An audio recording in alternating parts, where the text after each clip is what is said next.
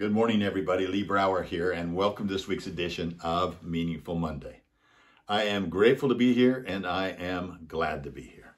Last week, we talked about self-trust. Do you remember?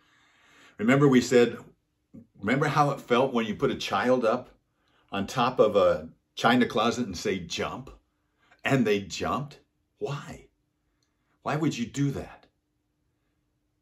Because you had self-trust. You had self-trust in yourself. Now imagine a world without self-trust. What would it be like? See, would you ask your child to jump if you didn't have self-trust? So if you don't have self-trust, what are those other things that you're not asking others to do? I think the impact of not having self-trust is huge. And so with that in mind, we talked about an exercise. You know, make, keep, repeat.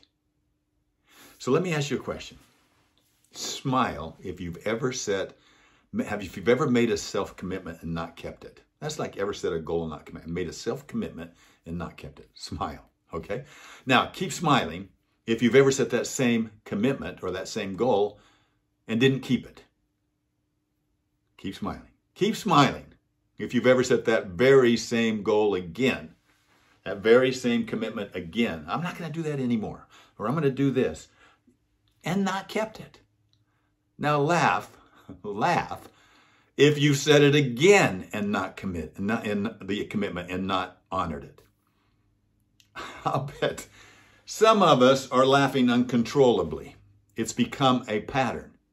And it's a pattern that affects and destroys our own self-trust. And without that self-trust, who are we as leaders? Who are we?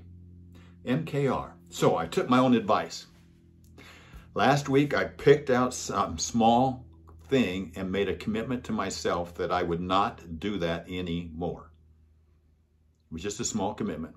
I'm embarrassed to say what it was, but it was, don't take my phone with me to the bathroom.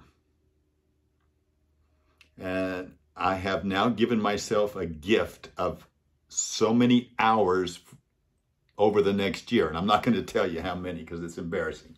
But it's a gift when I realize it. And I have committed to it and I've increased my self-trust. Now it's time to repeat. Make, keep, repeat. So I've got a list of small things where I've made commitments to myself.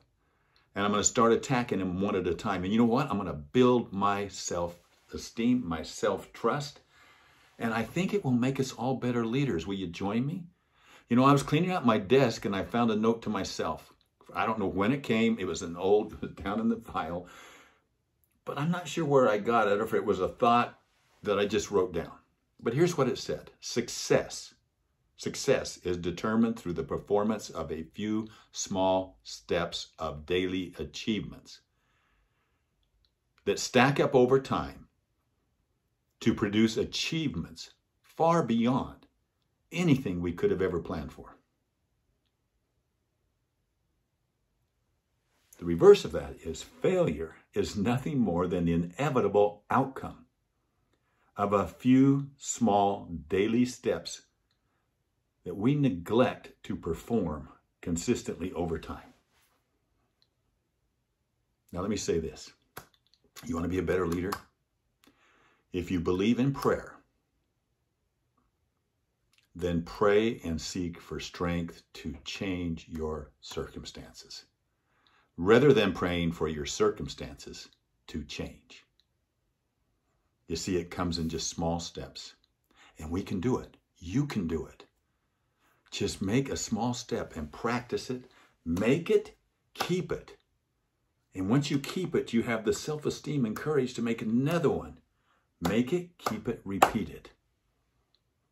Make life meaningful. Be a river. Control your flow. Don't be a reservoir just filling up, not flowing. Be the river. I'll talk to you next week. Make life meaningful. Have a great week.